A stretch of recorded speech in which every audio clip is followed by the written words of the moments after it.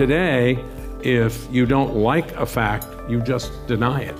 That has led to an erosion of trust, Mindy, not just in democracy, but in almost every institution that undergirds our society. Politics is a market-driven process.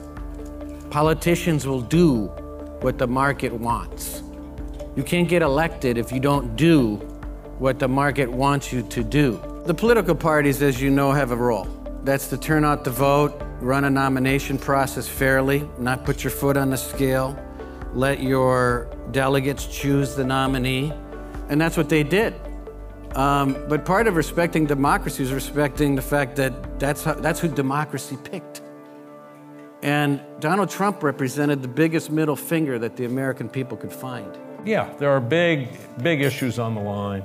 No matter what you think of we should do on immigration, there are going to be big consequences. No matter what you think we should do on health care, there are going to be big consequences. What may be on the line is whether or not we're going to have fact-based, science-driven public policy or not. My campus experience, kids hate all of it.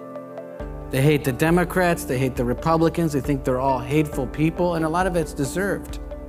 But if they don't get involved in some part of it, if that's what their interest is, their heart's in, then a lot of it's not going to get fixed. And I see a lot of kids that love this stuff, but they don't know exactly where to go. And you guys provided a great infrastructure, and just encourage you to continue that even further.